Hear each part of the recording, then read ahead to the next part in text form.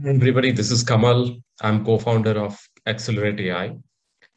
We are going to talk about very important aspect of data visualization, the concept and principles around it.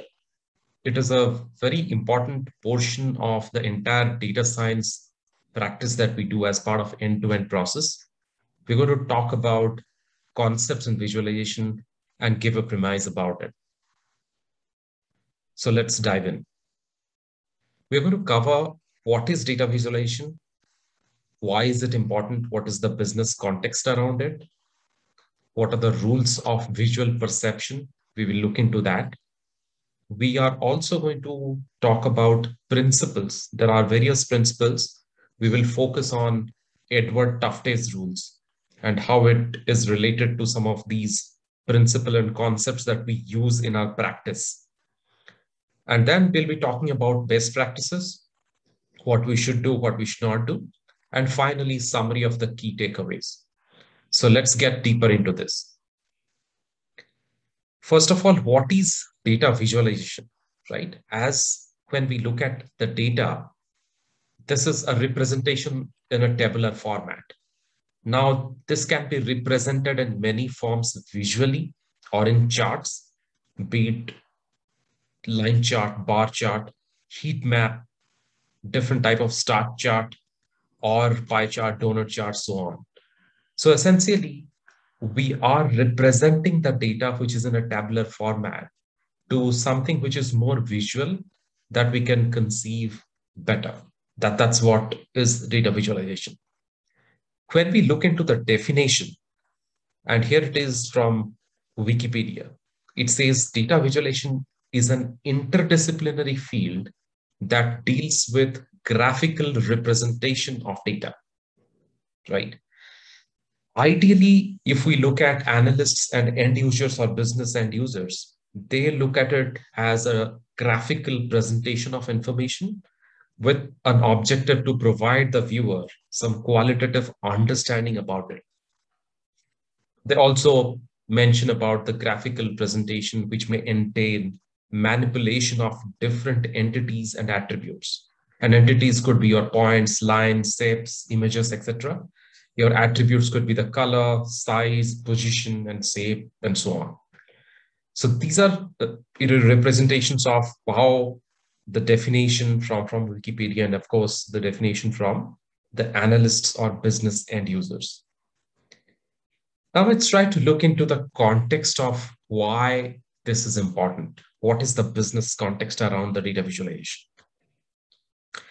If we look carefully, vision as an intuition, it stands out the primary and most powerful channel of input to our brain or to the human system. Almost 90% of it, the perception goes through that. It is also the most important way to connect to cognition. That is, we remember things better when we see them, right? And obviously, if you look at a visual, we can communicate through a visual portion much effectively than anything else. And we all know a picture can tell more than 1,000 words, right? Now let's try to look into an example and then see why it is important. From a trends, patterns, exceptions perspective, yes, we understand that. But let's try to look into this tabular form of data where you have four set of informations with each X and Y, right? Now, can you spot the difference between these four sets? And what about the outliers? How does that pattern represent?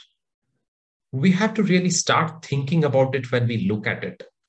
It's difficult to say just by looking at this tabular information. But when we go and quickly present it in a data visualization form or in charts, we can clearly see each of the set has got completely different patterns altogether. And this is what it is shown. The same data is represented here in charts. Now you can do your insights or thinking about whether there are differences. Yes, there are, and we can do it in 2 to 3 seconds, right? So, and of course, this is an example of Anscombe's quartet, very famously known as an example. So the core is business and industry context. Stakeholders are really important. And then that should be kept in mind who we are presenting to and what is the objective of it. Let's look at some of the other aspects also. So data visualization is also a graphical representation for analysis and communication that we know. And one such example is we can identify patterns that are not obvious otherwise, because some things that we want to uncover from the data through the visualization. We can also do interactive charts, what if analysis. That also is another way to look at it dynamically. And of course, the ANSCOP is quoted, whatever we mentioned earlier slide. Guiding the business user to relevant insight is the key as part of that. So essentially, one, the stakeholders and personas to keep in mind. Second, you should have a business goal or objective. Third, you are also trying to see what questions am I answering as part of this visualization. And then, of course, how interactive can I make to the end user, or a guide that I can do so that it acts as a guidance to answering those questions. So these are the four important pillars of the data visualization aspect. And what we see from here is it's the what would you like to know needs to be followed up with what would you do if you knew this information. That's how we have to think about. Let's get on to some of the rules of visual perception. If you look at this, on the left-hand side, this person looks at it as a boat, and the other side, the other person looks at it, yeah, there's a land in the middle of the ocean or the water body, right? So it's the way we look at things, the relative perception that we carry is something which is very important. Now, when we start looking into what are the specific visual representation or the perception of the rules, one, we say our brain does not process all that enters into the eye, right? It filters some information. Then we are drawn to a similar pattern. If we have seen something similar, then we treat it or perceive it accordingly. Another thing is we see things in relation to its surroundings. There's a tight correlation between what's happening in the context of the surroundings, how it is. So how it helps, all of these visual perception rules, if we look at how it helps us. The two key aspects. One is analyzing the data to find something. It could be a pattern. It could be something related to that. And then also kind of a storytelling, putting the story across to your end user or those who are consuming the data. And we will see some primary set of rules. There are scientists, one prominent one is Edward Tufte's. Then there is also Gestalt principle. Then you have price maximum of communication. There are various aspects. We will focus a lot on the Edward Tufte's rules. Some examples before we reach there. So essentially what we are saying is we see what we expect to see, right? So if you look at another example in this picture, can you find the second image? I'll pause for 2-3 seconds. What about now? Now you can, if you outline the dolphin in some different color, like green here, then you'll be able to see them, right? Then let's take another example. Now in this figure, which of the rectangles the lightest? Can we find out? I'll pause for 2-3 seconds again. And then show this. So ideally, it's not. All of them are of same contrast. So essentially what we are seeing is, we do not perceive absolutes. Instead, we perceive differences, the relative differences that we perceive. This is very important aspect while considering the data visualization principles and concepts. Let's take the third example. Now, this is again towards a memory, how it plays a role in our cognition. This is the first image. 1 or 2 seconds pause. This is another image. Now, did you find any difference? It's very difficult to tell, right?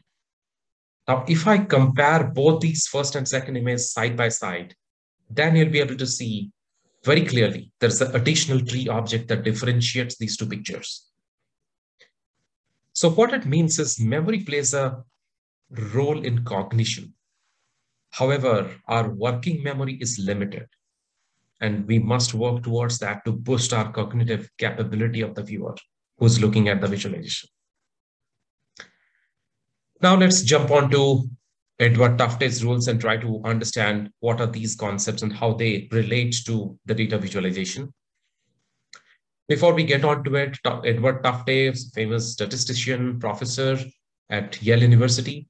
He also invented the concept of chart junk. We'll come back to that shortly. He also is has written a book, The Visual Display of Quantitative Information, which was published in 83. And it's probably the most important book ever written on data visualization. So some of the key principles, the first one is graphical integrity. What he's trying to intend there is, the visual interpretation must tell truth. If you look at a particular image here, you have an image which is represented. That should not be the case. It's ideally should be avoided. And we'll talk about that in the subsequent slide. But to focus on the graphical integrity related aspect is how can we look at the lie factor? How can we minimize it? We're talking about the lie factor in this case. We'll go deeper into it shortly. Then something like a data ink ratio. We always have the objective to maximize the data ink ratio. So in these two cases of charts that is shown, the left-hand side is a strict no-no, where you have to have a practice of not using those type of charts, but the right-hand side, yes, because we have high data per ink ratio. The third is about chart junk. What is a chart junk? We have to avoid chart junk. And that's an example of it. On the left-hand side, we should avoid that. Same kind of data representation can be done very simple manner on the right-hand side, and that should be followed. There's also about fourth, which is data density, which is nothing but a shrink principle. We have to maximize the data density within reason, so that, when you expand or kind of further diminish the size, you should still hold the information adequately. Then you also have number 5, small multiples. That's another principle. It's a great tool to visualize large dimensions, large quantities of data in a short relative manner. Now let's quickly look into the graphical integrity and this example. So here, if you see, this is a classic example of fuel economy standards for autos. And the data which is represented is from 1978 to 1985. If you look at it, 1978, it is like, if we go by the figure on the chart, it's 0.6 inches long, whereas 1985 is 5.3 inches long. So essentially, the way it is represented on the graph, it's kind of a 7 to 8 times increase. If you look at it, it's almost 783% increase. But actually, if we look at the data, it's not like that. It's just 18 to 27.5. So it's kind of a 1.5x increase or 53% increase precise. So the lie factor, what Edward Tufte has defined, is the size of the effect shown in the graphic divided by size of effect in data. And that should be as minimum as possible. That should be ideal is this one. That should be the same. Because if the data tells that in 1978, it is 18 miles per gallon, and then in 1985, it is 27.5 miles per gallon. So it's kind of increased to 50 to 55%. So your graph also should be proportionate to that, and it should not show something exaggerately or also diminish in that manner. So here, if you look at the lie factor, it's 783 by 53, that's 14.8, which is 15, which is extremely high. And that's why this should be avoided. So this is a very, very important aspect. We do this in many of our examples, many of our uses in our data visualization related use cases. We should minimize the lie factor. Second very Funny aspect is about using consistent scales within the graphical integrity. So here, if you take the example of the number of adult frogs in the South Pond, by from May to June, July, and then all the way to September. On the top, you have the size which is not that consistent scale. But on the bottom, that's the ideal way, and we should be representing that way. If it is 3x, then you represent with a consistent scale so that it is more appropriate to the end user who is viewing this, right?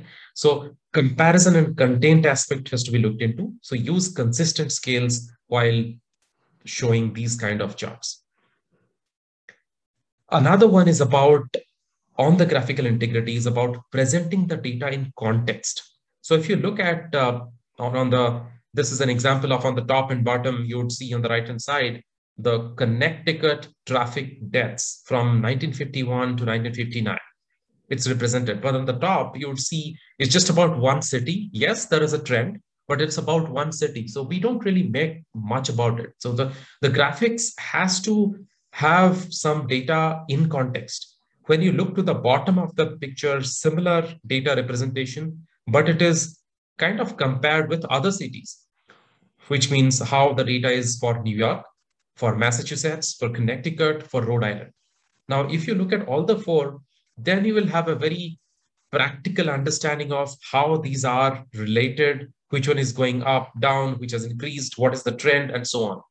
So there always be a correlation, and then putting the data in context is very, very important. And that's what he was trying to emphasize as part of this. Data ink ratio, we were talking about this, one of the points. So obviously, you would see on this left-hand side of the chart, the high data per ink ratio is very, very important. Another example on the right-hand side, these two, which is mentioned, if you have a regression line, something like this, or whatever you are trying to demonstrate, that is relevant. And then, too much of data ink in this case is important, not the non-data ink or the low data ink part. So that's where we say data ink ratio is the data ink divided by total ink used to print the graphic. So on this examples, on the top two examples that is shown, if you see, wherever it is a lot of ink used to print the graphic is strict no-no. Whatever is the data ink specific aspect, that has to be represented on the canvas or on the chart. Then the next one is about chart junk. These are some of the examples of chart junk. We should avoid it unnecessarily. We should not complicate the visual effect in a manner to beautify it. It's not needed at all. And this is a very important aspect of the entire data visualization that Professor Tufte has defined. And he has mentioned that, you have to avoid the chart junk as much as possible wherever it is possible. It's definitely a no-no. We also look at Professor Gestalt's principle of perception. It's a group of researchers in early 20th century known as the Gestalt psychologists. They have formulated these four key concepts. One is proximity, one is continuity, third is similarity, and fourth is closure. If you look at this is about how we look at the perception, the visual perception of things. On the proximity side of it, if you see, there are two examples. The same dots on the left-hand side are close together, whereas if they are slightly apart, based on their proximity, we perceive them as two different groups, right? So you have to really look at it and think from that proximity angle. Are you keeping something together so that the end user will view it as, oh, these are part of one group? If they are not really, then it's a problem. So that part has to be looked into it. Second, when you look at continuity, this has an example. Obviously, the colors, the different type of representations, shapes will pose something. So we have to see how the continuity, and then accordingly, wherever appropriate, has to represent our visualization on the paper. Third is about similarity. As a human brain, we always look into similar type of things, similar colors, similar shapes to be all as one part, or in one group. So that's what we visualize. So our representation also should align to that. And then fourth one is closure. Something if you see, is hidden, at the same time, our eye perceives it as a structure or a representation of a graphical item. On the right hand side, if you see, it's not a football or a circular object, but we would see it as a football because our eye is trained to see those kind of figures as a football, right? So these are all some of the perceptions of our principles that he has mentioned that we should keep in mind while keeping our data visualization, because that way it would be much more relevant to the end user who is consuming the data. So let's get on to some of the best practices. If Before we move on to some of the examples, just wanted to quickly have a chart on some of the examples and the chart types that should be used. This is of course, a non-exhaustive list, but you can look at the comparison distribution. These are different scenarios. If you are comparing the data, what type of chart types you should use. If you're distributing the data, if you're looking for composition, part to whole composition, those kind of things, what type of chart or data should be used, or what should we use in terms of relationships, trends, performance related data or hierarchy, and so on, right? Now let's take an example of one of the two. One is comparison. When we are here, in this case, we are looking at a profit in US dollars by city by year.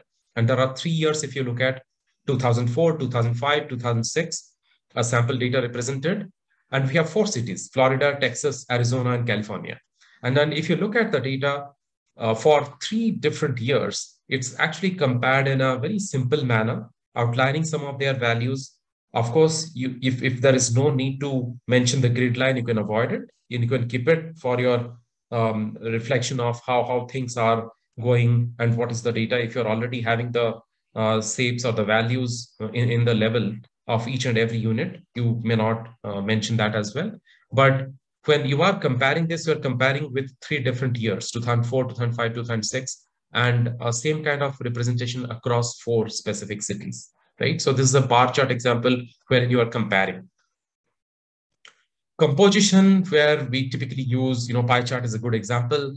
You can use donut and others as well, where relatively, some specific set of information, and then part to whole kind of a relationship when that happens in a composition. And all of these should sum it up to ideally 100%, because that's what a pie chart that we try to represent.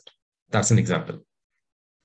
Let's look into some of the best practices quickly. And these are again non-exhaustive list only. The first one is, if you look at this as an example, on the left-hand side, it's an ideal chart because it starts from 0. Always we have to start our y-axis or x-axis related data from 0 to avoid any misinformation or misrepresentation of the data, right? Second one is starting from 0.62. That is not correct. Then the second best practice, we are talking here about on the left-hand side, if you have more than 5 or 6 categories, ideally, we should not use a pie chart, right? Pie chart is there where you have a clean information of some 5 to 6 categories, and they should sum it up to 100% ideally to be able to represent that thing. On the right-hand side, if you look at, there are too many categories to represent, and it's very distorted. That should be avoided. Third best practice, on the left-hand side, you would see the consumption of units by year, where from 2006 to 2012, we have represented the consumption units values for a particular city, right? On the right-hand side, we should improve the readability by eliminating unnecessary or unwanted excess values, legends, or grid lines, which are not even needed in this case. So second one is simple, and we should focus that way. Best practice 4, investment by area of impact in 1,000 US dollars is what represented here. Now here also, if you look at it, we have used horizontal bar as a chart to improve the readability from ascending or descending, whatever we can look at it. Ideally, ascending looks better. But when dealing with multiple categories with long names, on the right-hand side, you'll see community improvement, youth development. A lot of these things are relatively larger names. It is always better to keep it horizontal and make it a better readability from that perspective. Another best practice is, as much as possible, we need to stick to few colors and it should use contrast to highlight some of the important information. If it is more than 5 or 6 and we are having different colors, it's very difficult for the end user to really identify and visualize and make out what's happening, right? In this case, if you want to just highlight something which is the highest or the growth is more towards the last instance in this kind of a sample data representation, then the left-hand side is better. We are highlighting that in a span of 6 or 7 items rather than just using a lot of colors on the right-hand side, which is no. Another best practice is about small multiples. We have seen this as one of the principles from Edward Tufte. It's a great tool to visualize large dimensions or quantities of data with high number of dimensions as we have seen here. So spark lines are data intense, design simple, and word-sized graphics. This would quickly represent a lot of information in a proper manner, and we should use it. So this is the summary of chart suggestions to look at. This is again source and credit from Dr. Apela. He has put together this, based on what is the need. If your need is comparison, then you should look at on the top of these things, what varieties that we can look at. If the need is distribution, then we go whether distribution by a single variable or 2 variables or more than 2 variables and so on. Then if it is composition, then are we talking about some static data or which is changing over time? Accordingly, there are different charts suggested for that. And if there are relationships that we have to show, two variables relationships, scatter plots, more than that, 3 variables, bubble plot, and so on. So those type of things that we can look at. So this is a quick summary of something that is represented pretty well. Now coming on to business intelligence tools and programming languages. If you look at business intelligence tools, we use Excel, Power BI, Click, Tableau, Sisense, a lot of these Spotfire to be able to represent some of the data visualizations, dashboard creations, and things like that. You also can do it from some of the programming languages like Python and R, and they have different libraries, packages for it. Now, putting visualizations together to create dashboards. There are some examples that we have put together here with the source Microsoft Power BI community. When you look at these as a dashboard, if you have considered some of the principles that we have been talking about and refer them, then how effectively we can prepare or create a dashboard in this segment. So this is an example of customer segmentation details. It's an illustrative data set. And as you would see, some of the summary, like total sales, total profits and all that we want to put on top. And then, of course, some of the important charts that is relevant for that objective. If the reason-wise average sales by month, that particular trend we want to show, which is important for the end user, then that comes next. And then, of course, a kind of a heat map to show the product-wise sales analysis. And then if you have a tabular representation and all that, you should look at on the bottom of the entire dashboard to be able to represent it as well. So this is kind of a sample representation of dashboard and how we can put some of our visualization thoughts, principles, concepts into it to create a robust dashboard. Another example is about a sales dashboard here. You could see, some of the interactive options given to the end user, like selecting a KPI, whether I want to see by revenues or profits on the top. And then also we have to select the product and channel based on which this may change. So we are giving a dynamic interactive guidance to the end user to be able to use in that frame of canvas. Another third example of a similar dashboard, this is about attendance tracker, and it talks about various information similarly with regards to the absence reduction report kind of thing. So net, if we look at some of the effective dashboard design principles, one very important aspect is we have to consider our audience, what the audience wants, and then we have to ask questions to see, are we answering those questions while creating the visualization, while creating the dashboard for them? Because essentially we are preparing it for them. So we can ask some of this is a sample checklist of questions like ask how a dashboard will be used, how the end user is going to use it. What information does the user need to be successful? What are key important KPIs or key performance indicator that needs to be there? What are the important metrics that needs to be captured, and so on? How much of detail does the user need? If user does not need a lot of information, we don't need to go to that much detail. We just need to restrict ourselves to some specific areas to be very precise and specific and crisp to that, and so on. So you have some of these as an example. You can use it as a checklist. And the first point is about considering your audience. Second is about using some of the best practices. We have seen from Edward Tufte's principles and some of the other visualization points what is relevant, what is not relevant, and so on.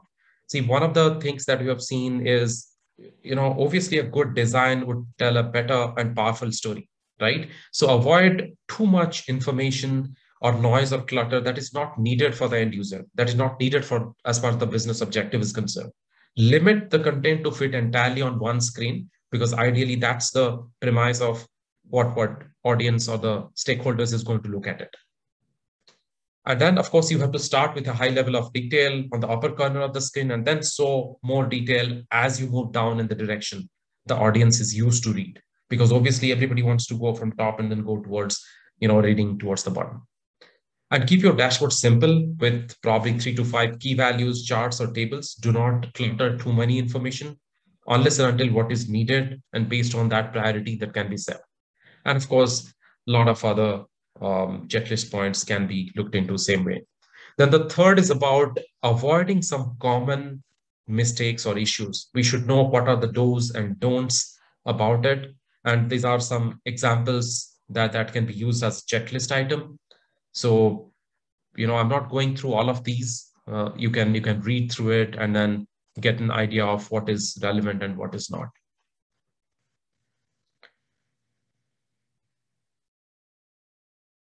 Okay. So then let's kind of sum it up with key takeaways as part of this entire session that we have been talking about. Three key aspects, right? First is, the stakeholders. Keep the business stakeholders in mind. Aim to provide answers to the business goal or objective that you have.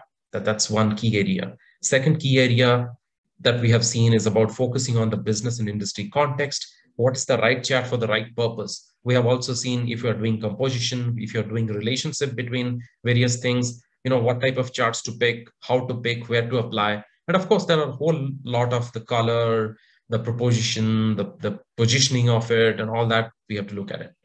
And then third, we also have to look at how to keep it simple, interactive, guided as per the end user so that it's dynamic, interactive, intuitive for them to use it. It has to be as simple as possible, yet powerful and solve the purpose, right? And then, of course, continuously follow the data visualization principles, Edward Tufte's principles, and others that we have been talking about. That's about it. Hope you have liked this video. Please give your comments, feedback on the descriptions, on the comments below on this video. We'll try to focus on some of the important aspects as we go along. But hope you have liked this. Thank you so much and have a good day.